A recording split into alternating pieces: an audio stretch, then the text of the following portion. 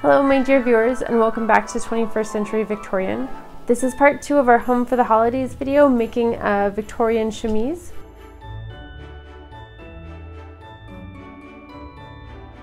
Last video we made a mock-up. If you haven't seen that, I'll post it here.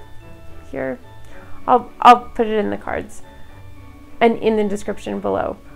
It is 7:05 on December 11th. The goal is to get this video up on December 22nd. We have 11 days to make our chemise, add our lace and trim, and assume maximum flouncing. To go ahead and get started, like last time, I've cut out all the pieces.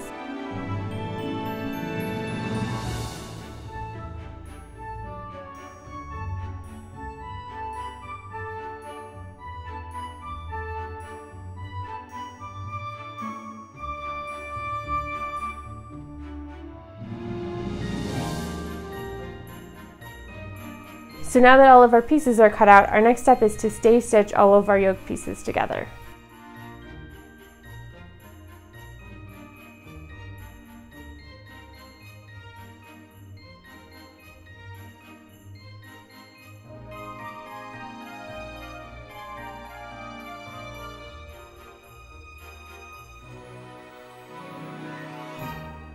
So here we have our sleeves, some of our yoke pieces, our trims, the rest of our yoke pieces, and the body pieces. As you can see, when working with linen, what it is an ocean of white, but at least we're making progress.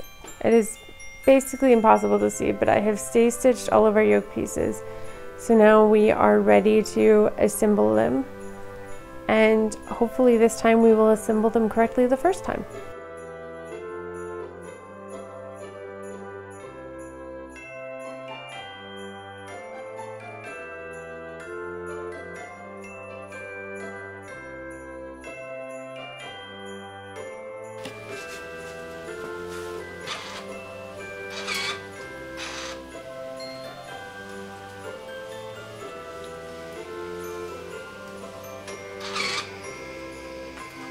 So we have sewed our front yoke to our back yoke for both the yoke piece and the facing piece.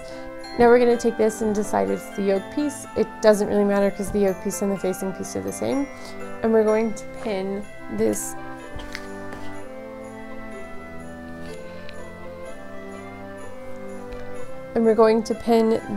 beautiful beading lace I got to use as the trim. Once we've got it all finished, I'm going to thread some 1/4 inch silk through it, but that's one of our last steps. So for now, we'll just get the lace pinned on.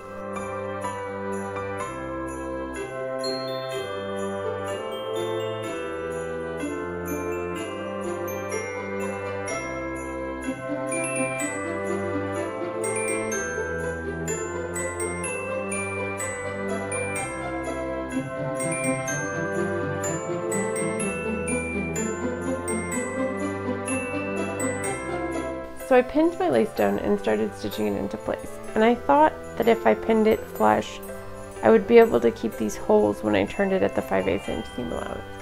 But now that I've started sewing it, I realized that a 1/2 inch is too close to these, and I'm going to lose the ability to do my threading if I do it that way.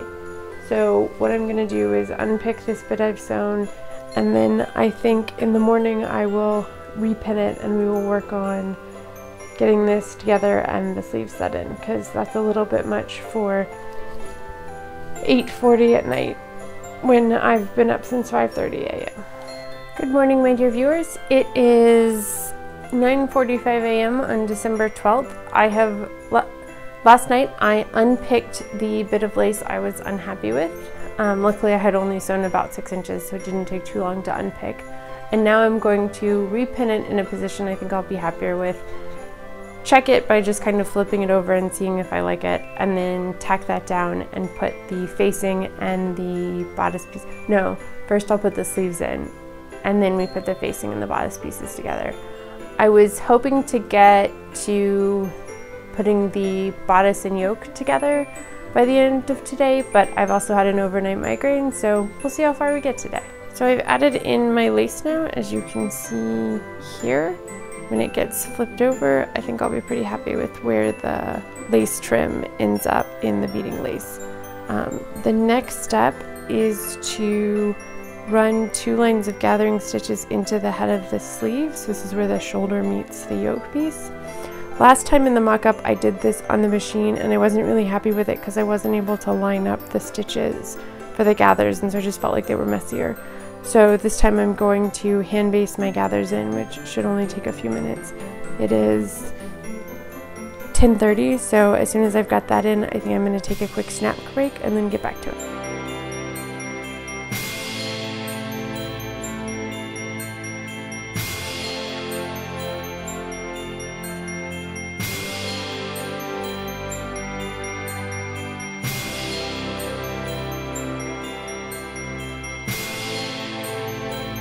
So it is 12:16. I have taken a snack break that turned into more of a lunch break, but I have also gotten both sets of running stitches for the gathering done. So I'm ready to gather the sleeves into the yoke, and then I believe after that I sew the 2 yoke pieces together.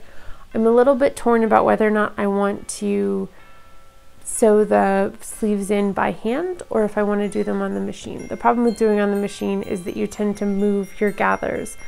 And so even if you have worked very hard to stroke your gathers well, it doesn't quite end up the way you want it to be. So I think I may just do a running back stitch after I've got them gathered, since it's a fairly short seam. So to do this next step, what I have to do is line this pattern mark and this pattern mark up. And I just like to pin that there so that I know kind of where I want it to be. And then I like to take the other pattern mark, which is here, and the other one on the sleeve, and pin those together. And now I know what I need to gather my sleeve into. So we're going to pull on our long tails for our gathering stitches. And you can see that it starts to gather into the shape we need it to be. And then you just want to stroke your gathers along this line so that they end up being about the same size and evenly spaced.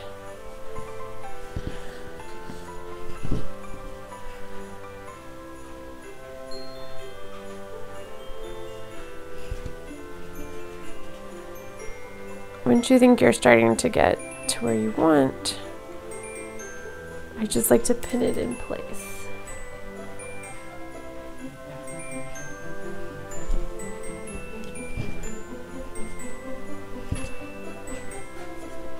So it is 12:57. I got all of the gathering and easing in the shoulder seam done. Actually did end up doing it on the machine because I remembered just how much facing I'm gonna have to sew in, and sometimes on migraine days we make adjustments as we need to. I did machine sew that in, and now we're going to attach the facing to the yoke, and then we get the joy of easing in the body seam again.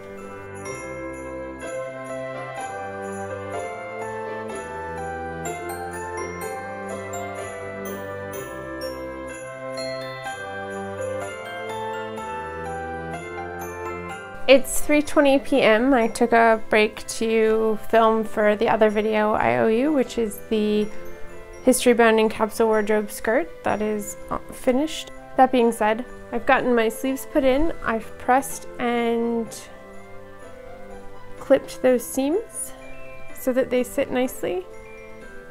I've sewn the yoke lining to the yoke itself. I now have to turn these and press them, make sure all the seams are clipped, and then we put the body pieces into the yoke pieces, and after that it will look more like a chemise and less like a weird bolero that doesn't work. So, my dear viewers, when I started this channel, I decided that one of the things that was important to me was to share when I make mistakes, even major ones, because I find some of the existing channels intimidating since we don't really get to see that, or it looks like they're so advanced we'll never get there. So I'm gonna share the really big mistake I realized I just made. When I did my mock-up, I wound up cutting my yoke and putting in a triangle-shaped gusset so that I could reach my arms forward, because otherwise it was too tight through the back shoulders. What I needed to do when I made my new piece was put that gusset in the yoke pattern and make sure that I cut it out of my linen, which I completely failed to do. There's really nothing for this except to completely remake this yoke. Luckily I have leftover linen, so I can remake them, and this isn't a huge amount of fabric, just more effort than I wanted to spend making a yoke I couldn't use. So I'm going to go work on that, and I will meet you when we are back at this stage again, because you don't really need to watch me put this yoke together twice, any more than I was looking forward to putting it together twice. But this is how we get better. Hello, my dear viewers. It is 9:28 on December 19th. I have spent about the last week fixing the mistakes from last weekend. Well, I've mostly spent it working, but I've also fixed the mistakes from last weekend. So we have our chemise yoke with our beautiful set-in sleeves, and I have gone ahead and turned down the inside facing and whip stitched it with very tiny Victorian whip stitches to hold it in place. I had to cut new yoke pieces, and then because I had already cut the seam allowance on the sleeves for the other yoke, I also had to cut new sleeve pieces. But here we are, ready to get back to it and sew the yoke to the body of this dress. So hopefully we will have this finished today. Fingers crossed. So now we're going to stay stitch the front of the shift along these two curves so that we can then gather them into the yoke. It's now 11:33. I've done my stay stitching. I also went and checked where the pin tucks were going to be, so my pin tucks are marked correctly and those are ready to go. I'm now working on gathering the top of the front and back into the yoke. This was the part that gave me a really hard time last time, so I think I'm going to end up gathering it in, getting it all fitted, and then doing a running back stitch to secure it on instead of doing it on the machine. So it's going to take a little bit longer, but hopefully the effect is better. I'm also going to break for lunch and then finish my gathering of the front.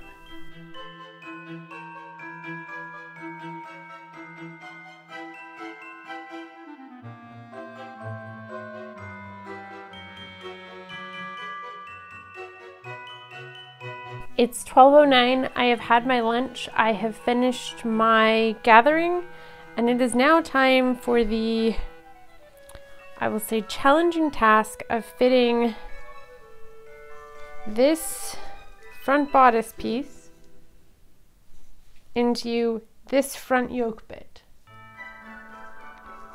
On the mock-up, this is what gave me quite a bit of trouble, so we'll see how it goes on the linen.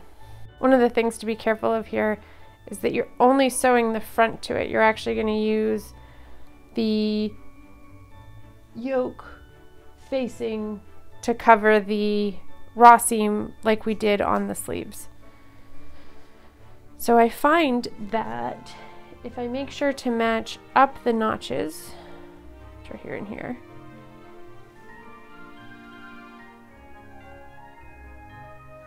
it is then much easier to know exactly how much I need to do to gather this curve into this curve.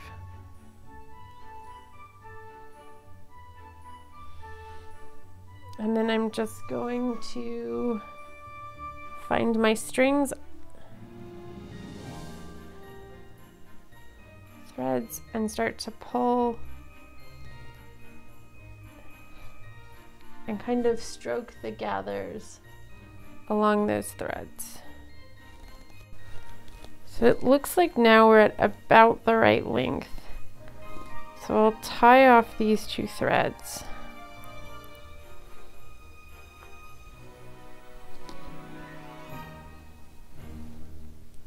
And I'm really just making a square knot. And then I will just kind of stroke these along.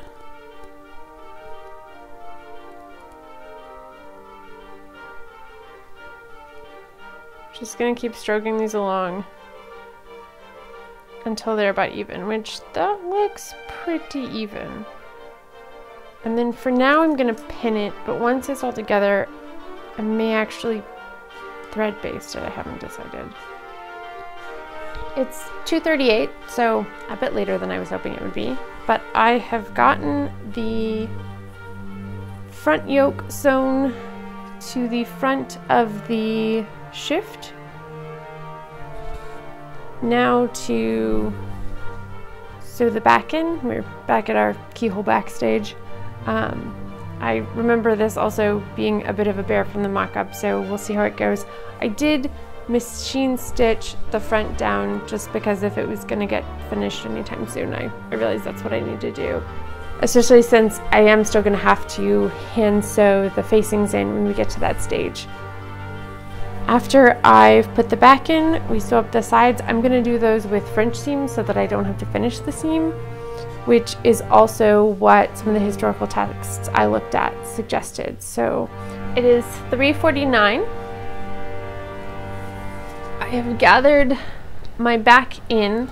I didn't film more video of the gathering stitches because it looked just like all the other gathering stitches on the white linen that I've done today and last weekend.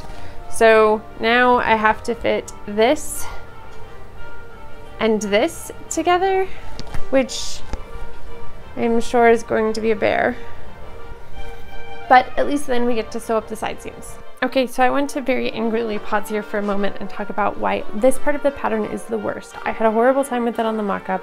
I'm not having any easier of a time on the linen, and whoever decided that this was a thing that should be a thing in Victorian underwear really needs to figure out what they're doing with their life.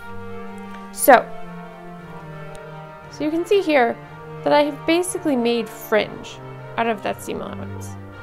I've cut the type of I've made the little gores you're supposed to make so that it will spread.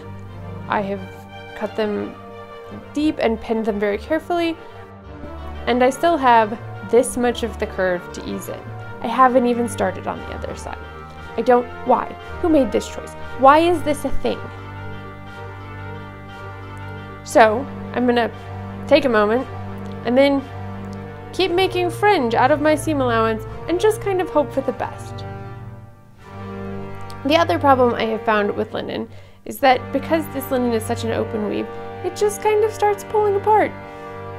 So I don't know how fine I can get this seam allowance to get it to ease in without just ending up with threads and unraveling the fabric. Okay, but seriously, Victorian tailors, why?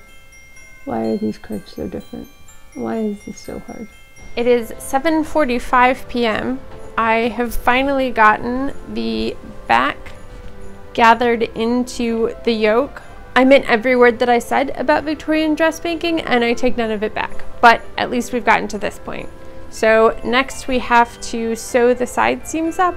The thing to remember about this is I am doing French seams, which are a little counterintuitive because you do wrong sides together and then right sides together. Here I am turning under the seam allowance on the yoke lining so that I can pin it to the front and back of the body pieces, and then again do my tiny Victorian whip stitches to secure it down. I found that putting it on my dress form made trying to do this kind of turning a lot easier.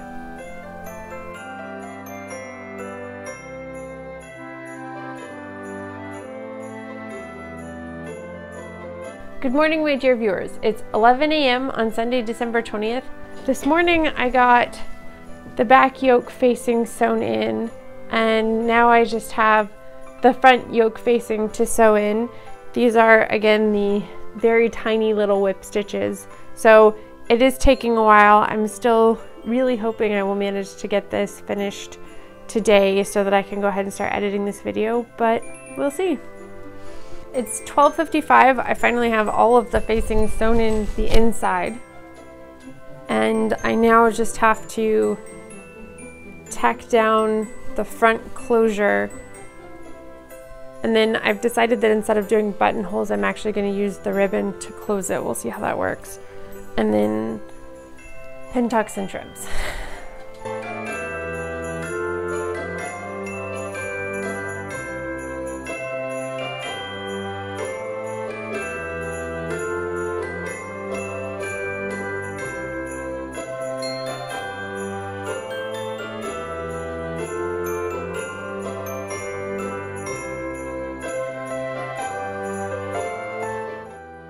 Alright, so it's 1:40. I'm a little bit disappointed with how the front of the shift worked out, but we're just gonna move on for now.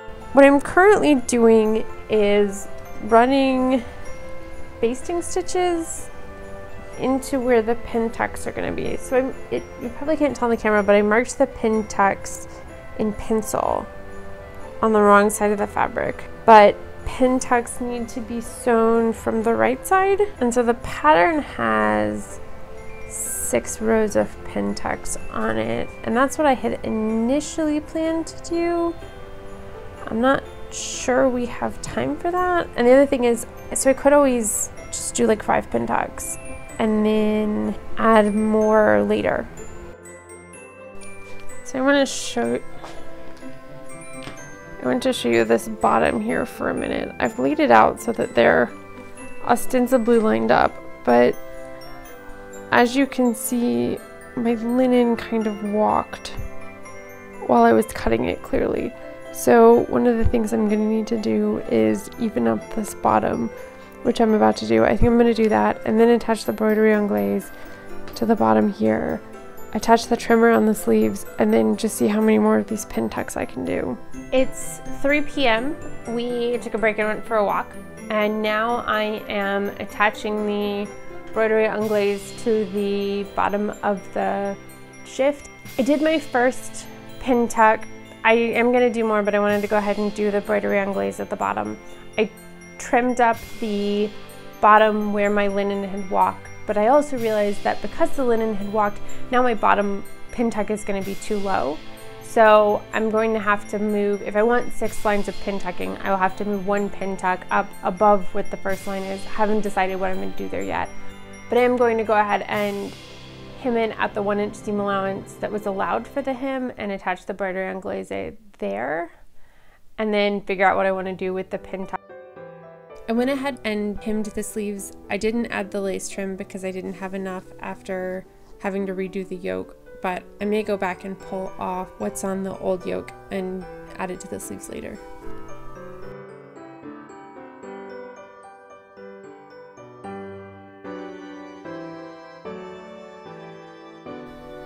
And then I added the broderie anglaise and hemmed the bottom of the shift.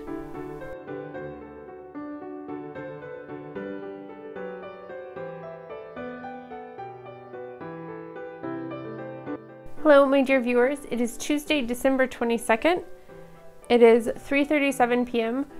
This video is obviously not going up Wednesday, December 23rd, but we are pushing towards the 24th. We are nothing if not adaptable. So I have added the broderie anglaise and sewn the beautiful pin tucks down at the bottom.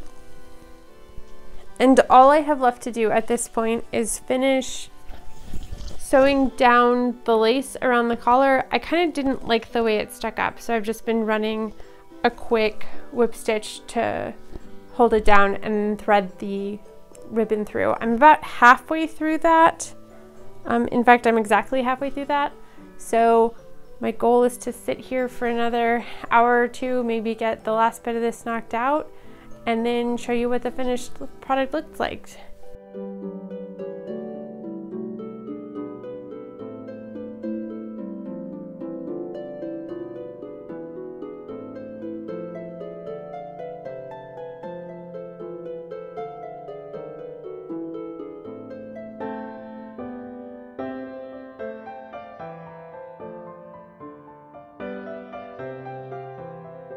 It's 4:27 p.m. and I have finished sewing down my lace around the collar. All I have to do is thread through the beautiful silk ribbon I have for the beading lace, and then we are ready to optimize our flouncing. And here I finally get to take my yarn needle and thread my silk ribbon through my beading lace. I really love this effect and I'm so happy with it.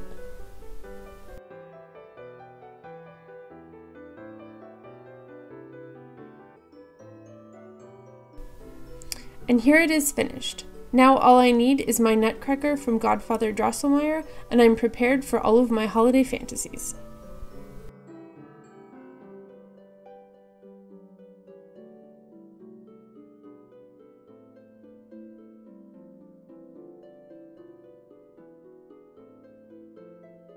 As you can see, I have finished my home for the holiday shift and am now prepared for optimal holiday flouncing. The bunnies don't even know what's coming.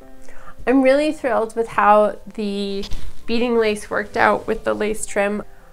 I'm a little bit disappointed because the shoulders ended up a bit broad. I'm wondering if the original yoke that I cut might not have actually been better. Maybe the linen has a bit more give in it than my mock-up fabric. So were I to make this again, I would probably try the smaller yoke size first. While it's not perfect, I'm really proud of it. I'd never worked with linen before. I'd never tried some of these trims, and I think overall it came out really well. I'm excited to have something to flounce through the holidays with. And I hope that in this year of pestilence, both your Home for the Holidays project and your holidays themselves, whatever you celebrate, are as wonderful as they can be. And I'm very much looking forward to a better new year. How is your Home for the Holidays project going? Or your non-holiday related sewing? What do you have planned for next year? I have a couple new projects I'm really excited about that I'll be sharing in the coming weeks. But for now, I will bid you adieu and wish you again happy holidays and a most joyous of New Year's.